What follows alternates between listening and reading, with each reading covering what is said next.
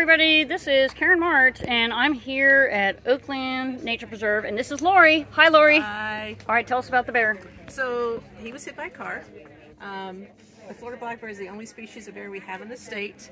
He was hit by a car. He was between 3 and 4 years old and weighed about 375 pounds. So that's your average size male black bear. Okay.